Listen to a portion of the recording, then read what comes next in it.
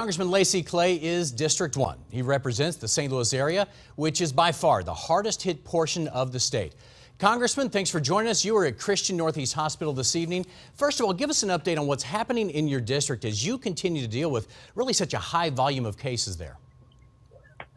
Thanks for having us on this congressional town hall, John. And I'm coming to you live tonight from the epicenter of the COVID-19 pandemic in Missouri, North St. Louis County. After tonight's town hall meeting, I'll be helping a local restaurant provide a special dinner for all our healthcare heroes who work here at Christian Hospital on the front lines of this emergency. And as of tonight, St. Louis City and County, we've recorded almost 5,000 confirmed COVID-19 cases and almost 300 deaths. And this community is experiencing an unprecedented public health crisis, unlike anything that we have seen in over a century. You know, Congressman, we've heard a lot about the CARES Act, which you've been a part of, the Paycheck Protection Program as well. We're now finding out that those aren't covering everything nor everyone. You are on the Financial Services Committee, so what would you like to see future legislation do to help people in your district recover really in the most efficient manner possible?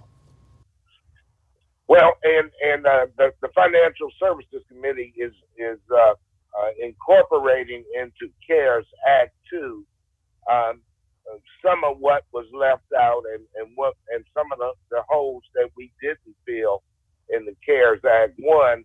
And one was a lesson that we learned from the 2008 housing crisis, and that was to prevent the foreclosure crisis from happening. So Chairwoman Maxine Waters and I have introduced the bill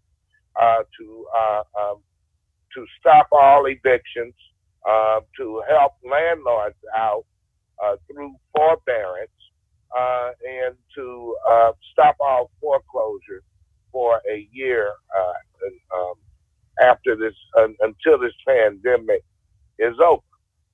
And we think that will go a long way in keeping people in their homes, keeping renters in their apartments, and helping the landlords who are also under stress, because they still have to pay those property taxes. Yeah, Congressman, that's a huge issue, especially in St. Louis with what people are facing, not paying their rent, not paying the mortgages here. We got one more for you here very quickly. Viewer question. Michael from St. Louis says, what do you say to people who may think this is being blown out of proportion? You've seen it. What do you say to other people who aren't seeing it?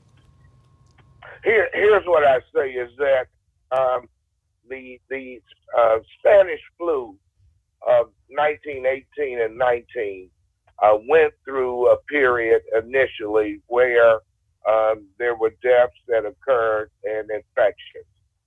Then we dropped our guard in this country, and hundreds of thousands or more Americans died. So I don't want to see that happen again. And I say to all Missourians, let's follow the medical advice of public health professionals, of the CDC. Follow the guidance and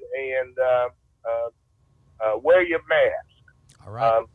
Protect others.